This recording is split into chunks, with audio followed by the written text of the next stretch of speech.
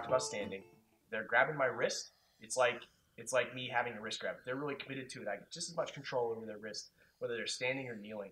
So I can use the same setup that we just used standing on the ground here. In my butt scoot position, I got my awesome butt scoot posture. And Daryl's pretty mad about my butt scoot, so he starts grabbing my wrist. Okay? Same thing from standing. I can use this to redirect his arm because he's really committed to this grip. He thinks this is a good idea. So I want to punish him for it. So I start pulling it across and get this elbow grip. And the same thing's going to happen that happened from our first butt scoot arm drag. I go here, he starts pulling back. I come up to my squatting position. I can throw back again. It's just a basic grab counter, just here.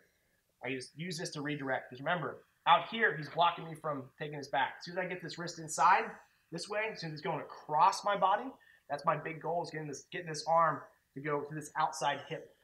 So instead of being same side, making this angle. So now I have a clear path. Get my grip, start pulling. He resists a little bit. Yeah, start coming forward. So real time, be a little better. Here, boom, up. Yeah. Very simple technique. That starts get him to really hesitate to grab a wrist. And you start to make it seem like the wrong move every time. It's going to make him start backpedaling, second guessing. Gives you a lot more opportunities to attack because now he's hesitating.